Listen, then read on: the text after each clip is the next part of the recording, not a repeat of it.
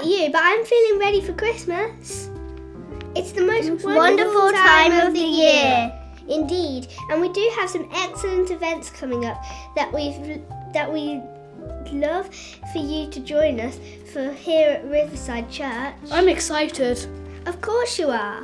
To start with, we're joining in with the Toys for Birmingham initiative to collect new gifts for children that will then be distributed across Birmingham for families in need to come and collect this Christmas. What kind of toys?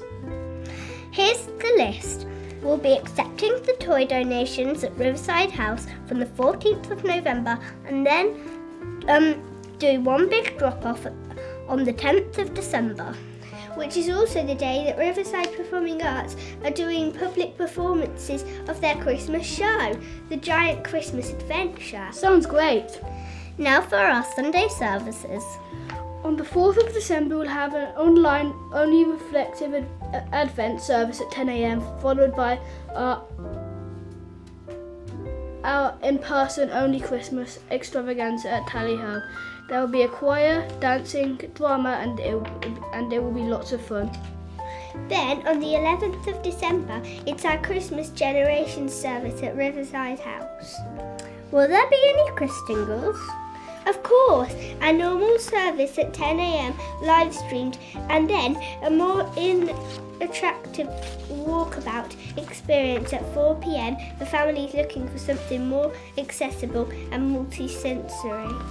And on the 18th of December is our Christmas Carol service in the morning and evening.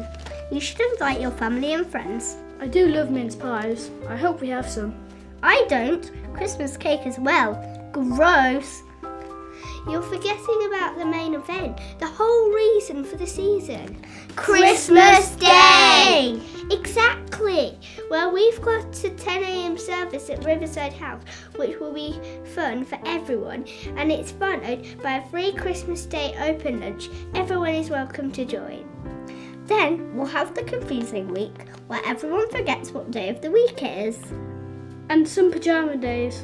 After that, we'll have a New Year's Day online only service of reflection to help us take stock as we enter 2023. What does take stock mean? Is it like chicken stock? No, like to review or assess everything that's been going on so we can give thanks to God and make an exception plan for the year to come. Sounds amazing.